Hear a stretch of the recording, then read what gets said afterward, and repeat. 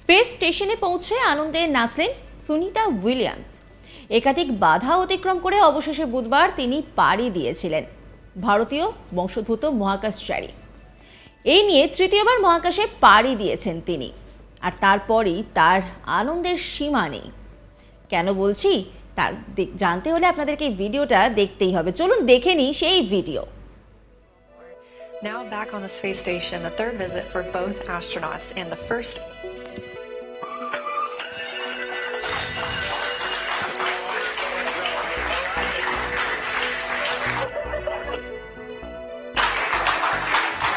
Lots of cheering here in the room, big hugs. Sunny William coming through in her blue flight suit. And followed shortly behind by Commander of Starliner Butch Wilmore. Now back on the space station, the third visit for both astronauts and the first crewed flight test of the Starliner spacecraft.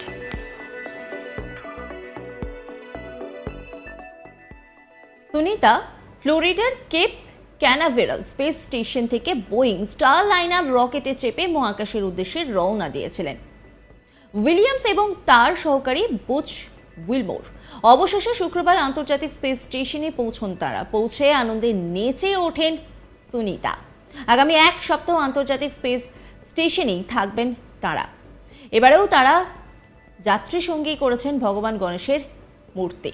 সেই ভিডিওটা আরও একবার দেখাই যে ওখানে যাবার পর তাদের উপলব্ধি ঠিক কেমন ছিল।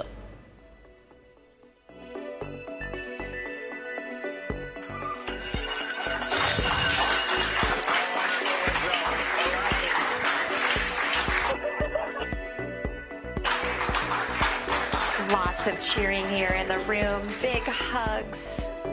Sunny William. And followed shortly behind by Commander of Starliner Butch Wilmore. Now back on the space station, the third visit for both astronauts and the first.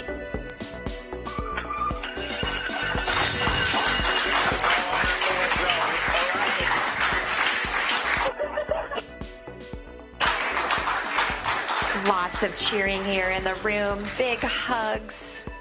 Sunny William coming through in her blue flight suit. And followed shortly behind by Commander of Starliner. তাদের যাত্রাপথে সঙ্গী ভগবান গণেশের মূর্তি। মূলত গণেশকে তিনি সৌভাগ্যের প্রতীক বলে মনে করেন, তাই যখনই তিনি মহাকাশে পাড়ি দেন সঙ্গে রাখেন গণেশ ও ভগবদ্গীতা। এবারেও তার অন্যথা হয়নি। এবারেও অ্যাটলাস 5 রকেটে করে মহাকাশের উদ্দেশ্যে পাড়ি দিয়েছেন তিনি।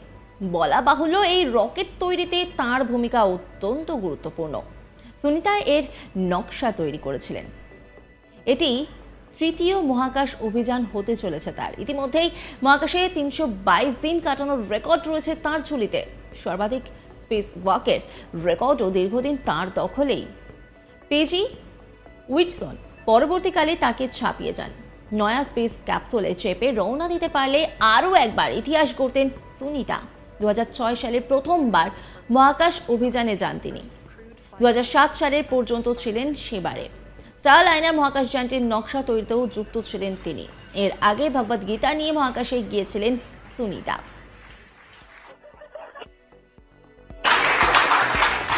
Lots of cheering here in the room, big hugs.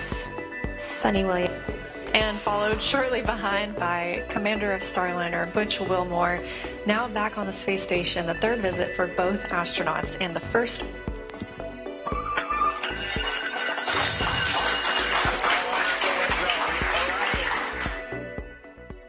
আগামী এক সপ্তাহ মহাকাশেই থাকবেন সুনিতা এবং ব্যারি। সেখানে একাধিক পরীক্ষা নিরীক্ষা চালাবেন তারা। জানা গিয়েছে সব ঠিকঠাক থাকলে আগামী 10 জুন পৃথিবীতে ফিরে আসবেন সুনিতা এবং ব্যারি। পৃথিবীর বায়ুমণ্ডলে প্রবেশ করার পর প্যারাসুট এবং এয়ারব্যাগ ল্যান্ডিংয়ের মাধ্যমে মাটি ছোঁবেন দুই মহাকাশচারী। এর আগে যান্ত্রিক গোলযোগ এবং কিছু ত্রুটির জন্য এই অভিযান পিছিয়ে যায় একাধিকবার। তবে শনিবার অভিযান ঘিরে কোনো সমস্যা ত্রুটি নেই বলে জানিয়েছে কেনেডি স্পেস সেন্টার।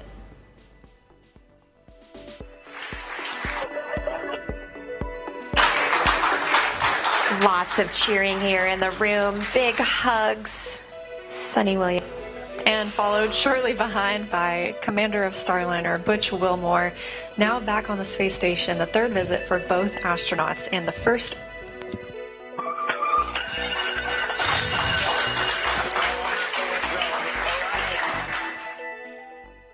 স্পেস স্টেশনে পৌঁছে আনন্দে নাচলেন তিনি। একাধিক বাধা অতিক্রম করে অবশেষে বুধবার মহাকাশে পাড়ি দিয়েছিলেন ভারতীয় বংশোদ্ভূত মহাকাশচারী সুনিতা উইলিয়ামস। এই নিয়ে তৃতীয়বার মহাকাশে পাড়ি দিয়েছেন তিনি।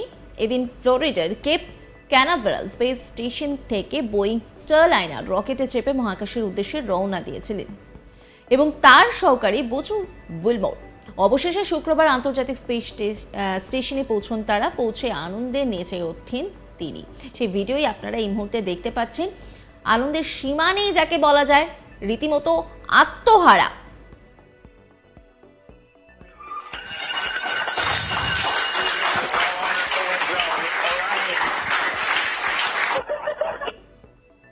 আমরা জানি মহাকাশে গিয়ে প্রত্যেকে ভেসে থাকেন, সেই ছবি কিন্তু দেখা যাচ্ছে। সেখানে পৌঁছানোর পর কিন্তু রীতিমতো আনন্দে আত্মহারা, এতটাই আত্মহারা যে তিনি নাচতে শুরু করে দিয়েছেন। সেই ছবিটাই কিন্তু ধরা পড়েছে, দেখতেই পাচ্ছেন সেই ভিডিও।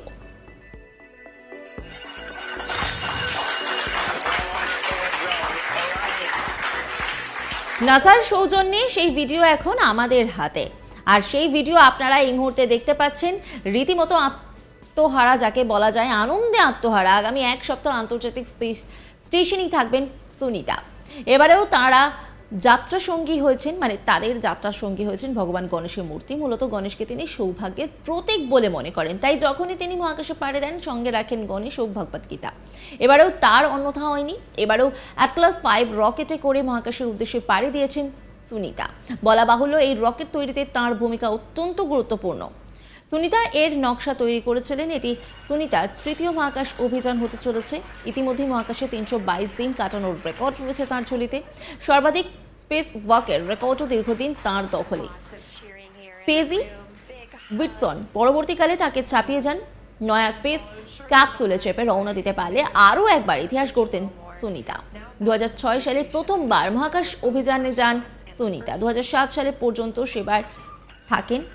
স্টারলাইনার মহাকাশযানটির নকশা তৈরিতে যুক্ত ছিলেন তিনি। এর আগে ভগবদ্গীতা নিয়ে মহাকাশে গিয়েছিলেন তিনি। আগামী এক সপ্তাহ মহাকাশেই থাকবেন সুনিতা এবং ব্যারি। সেখানে একাধিক পরীক্ষা নিরীক্ষা চালাবেন তারা। জানা গিয়েছে সব ঠিকঠাক থাকলে আগামী 10 জুন পৃথিবীতে ফিরে আসবেন তারা। পৃথিবীর বায়ুমণ্ডলে প্রবেশ করার পর প্যারাসুট এবং এয়ারব্যাগ ল্যান্ডিংয়ের মাধ্যমে মাটি ছোঁবেন দুই মহাকাশচারী। এর আগে যান্ত্রিক গোলযোগ এবং কিছু ত্রুটির জন্য এই অভিযান পিছিয়ে যায় একাধিকবার। তবে শনিবারের অভিযান ঘিরে কোনো সমস্যা ত্রুটি নেই বলেই জানিয়েছে কেনেডি স্পেস সেন্টার।